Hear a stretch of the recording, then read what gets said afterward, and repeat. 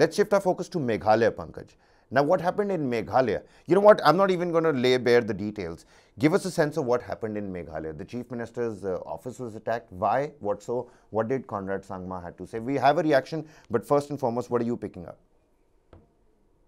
Conrad Sangma very recently made headlines when he shot almost 400, 500 word letter, um, pinned in a tweet to N. Biren Singh. And we have to also factor in the point that while BJP has its own government in Manipur, Meghalaya, the situation is different. BJP is a far, minuscule supporter there, and Conrad Sangma obviously has, no obligation as of now to toe any particular party's line. So his commentary on Manipur's situation, being a border state, being a state that shares border with Manipur, and also very importantly, the state is going to elections. So that's why Conrad Sangma shot that letter where he had criticized Biren Singh, where he had clearly questioned that there is something missing. There is something with the intent of the state government that is not helping the cause and that is not stopping the turmoil that is happening in the state. Now, obviously, on expected lines, the visuals that we are showing as of now and what But happened there's last a, evening. there's a layered approach over here as well, because Conrad Sangma said that he went out, he tried speaking to the people. These people have been on this hunger strike for the longest time. He wanted to listen to the demands, but the stone pelting happened in an unexpected manner. It was almost as if it came out of nowhere. And the people who were on the hunger strike also said that not all of them knew the people who came in on that particular attack. Let's quickly listen in to what Conrad Sangma had to say, and we'll come back for more. That took place today in Tura, outside the CM Secretariat and the Commissioner of Division's office, is indeed very, very unfortunate. We had discussed with one or two of the groups and NGOs who had concerns and were having fasting for the last many, many days. And while discussions were going on, we had already agreed on finally meeting in Shillong and discussing this further with all different stakeholders, because the concerns that they have are affecting many communities and affecting the overall state as a whole. And hence, these kind of decisions require more consultation. And in the meantime, of course, other development aspects and other works that we have initiated, those would continue at a fast pace, and those matters were discussed. And more or less, these NGOs who had these concerns were more or less satisfied.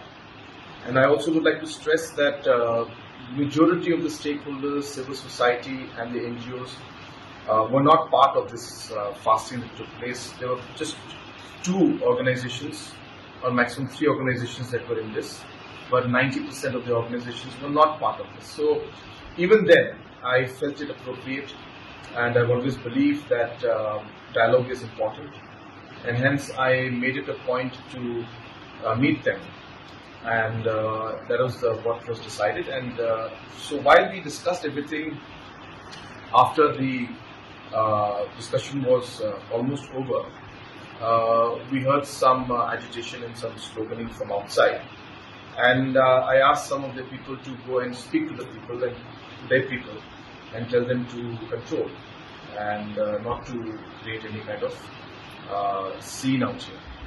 But once the leaders, the NGOs leaders had gone outside to talk to these people, they came back to tell us that they have no idea who these people are. They have no idea who these people are, Pankaj. And only two of those organizations were on this particular hunger strike. And and kudos to the Chief Minister, who even in this tenuous situation, and he knows what's happening in Manipur, he knows the tribal, linkage over there as well. He's seeing what's happening in Mizoram and Nagaland. He's written to, like you pointed out, to Biren Singh earlier. He said that the top priority has to be dialogue. Even after this instance, I'm sure I will head out and we will have a conversation, because it will only be resolved via conversation. Well, definitely. I would say that young chief ministers demonstrate such kind of, tenacity, audacity, and the communion with the masses factor also comes in. And why I say so, because, Kabir, we often end up saying, and we might be deviating here a bit, but just to, share the views. Yeah, we often say that India's population, half of the population is young, under 25, half the population is born after 1995. I mean, those sort of things. But often fail to have a leadership which could demonstrate a certain, sense of mature, pragmatic response to something which might be political in nature or legal or, related to law and order, but you don't respond with a knee-jerk reaction. Conrad Sangma, obviously, demonstrating one such streak here, because he remained unharmed in the attack. But as we are picking up, he was holding a meeting with representatives of the two protesting organizations, Achik, Conscious Holistically Integrated CREMA, called Achik, and the Garo Hills State Movement Committee, GHSMC, and they were discussing the demand to declare Tura as Meghalaya's winter capital. All these things, obviously, might be domestic to Meghalaya as of now, but for it to very quickly turn into, a sentimental issue, or the antisocial elements trying to hijack the situation and trying to send a message to Conrad Sangma, who knows? I mean, as of now, the jury is out. The policemen are looking for the culprits.